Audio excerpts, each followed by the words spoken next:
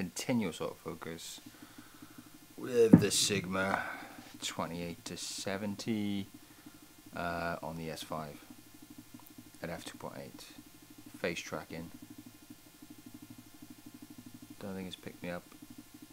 I could be wrong. It's hard to tell. To give you Sony users something to gloat about, I guess. Anyway, I'll persevere with the autofocus on the Lumix S5 for this video.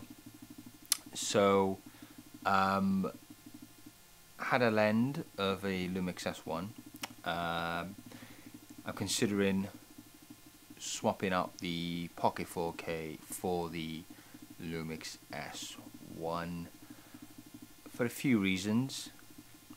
So I might go into those reasons in another video, but I managed to have a lens of the S1 from a friend, so thank you, Sam, much appreciated.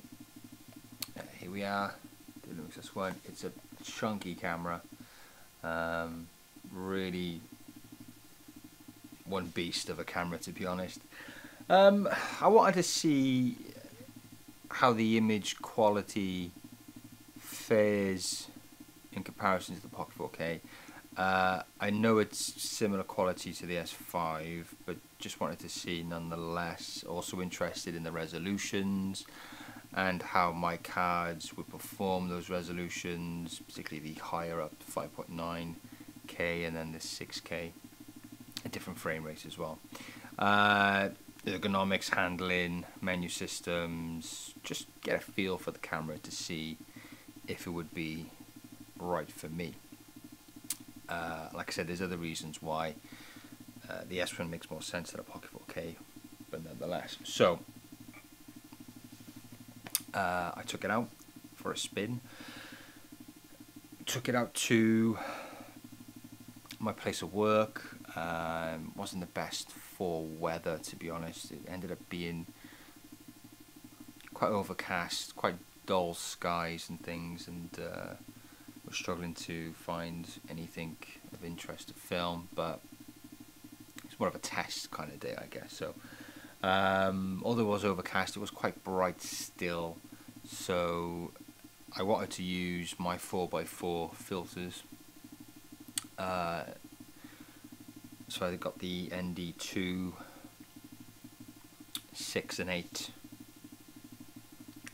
from Koken, and they're good filters, but it's really hit me hard that the fact that I need like 4 and 5 stop filters like the ND32 and ND64 filters, because I had to go to my Beastie 10 stop filter, because the ND2 6 and 8 or 4 and 8 just weren't cutting it.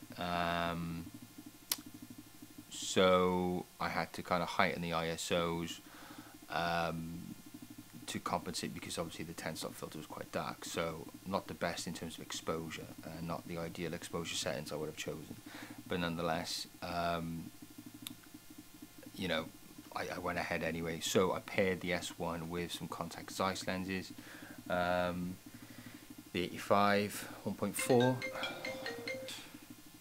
Where was I? I had to cut there, so I'm back. Yes, so I decided to take out the Contax Zeiss 85mm f1.4. Pretty much use this, to be honest, and I think I stopped down to f2.8, f2 for some shots. So again, because of the issue I was having with exposure, quite a bright day, but you know, you're still getting some nice shadow depth of field, particularly being on a full frame camera.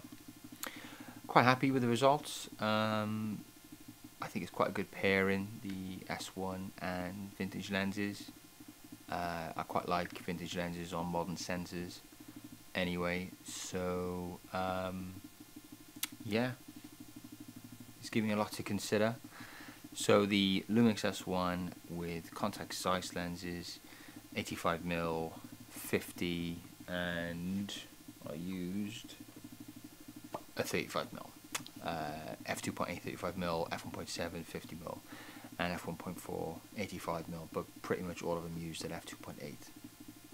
So here's a video. Hope you like. I hope you like this video. And please consider subscribing. And yeah, see you next time. Goodbye.